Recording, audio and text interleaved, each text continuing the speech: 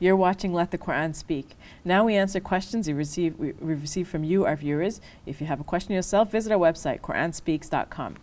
Okay, Brother Shabir, here's a question about Jesus returning at the end of time. The person is asking, why is it the Prophet Jesus is returning, first of all, and why isn't it the Prophet Muhammad who's returning?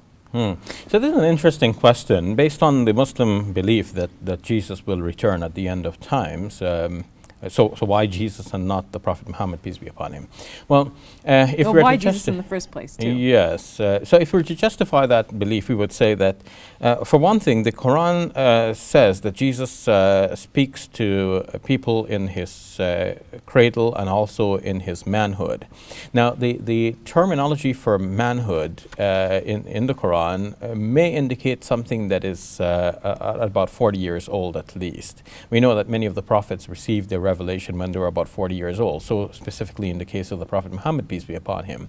Now, the Gospels report that Jesus, on whom be peace, was about 30 years old when he began preaching, and then about 3 years later he was crucified, so that would be about 33 years old. And that would mean that he didn't live till 40. So in the Muslim tradition, he returns, he dwells on earth for 7 years, and so he becomes 40.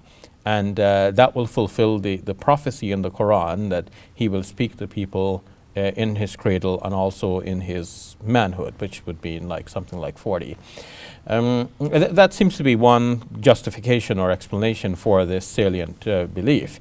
Another explanation is that Jesus is one of the most controversial and misunderstood figures in all of history. There have been many prophets and messengers of God, and we believe Jesus, on whom be peace, was a prophet and a messenger of God, and that other people took him to be God despite his own teachings. Now, at the same time, there are some people who rejected him altogether. So here we have like two extremes. On the one hand, some rejecting him altogether. On the other hand, some others deifying him.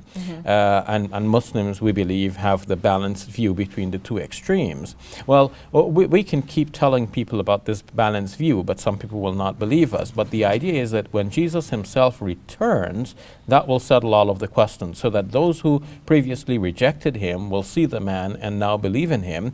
Those who previously deified him will see him now arriving in this context, coming and being a part of the Muslim community and praying along with them, praying to the God that he always prayed to. They will now have no questions remaining. They will realize that Jesus is a man, a human being, a prophet of God, who has been erroneously made into a God by the thinking of others. So why not the Prophet Muhammad then? Well, we would say that there is no need for the Prophet Muhammad, peace be upon him, to return, as there has been no need for any of the umpteen prophets. We believe there have been some 124,000 prophets in all of history. The Quran says, to every nation we have sent prophets and messengers, but they will not all return.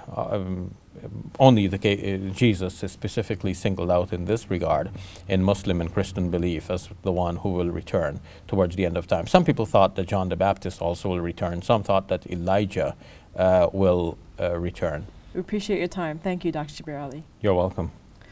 That's all the time we have. Don't forget to visit our website, QuranSpeaks.com, and check out our YouTube channel, youtube.com/QuranSpeaks. Please write and email us. We welcome your comments and questions.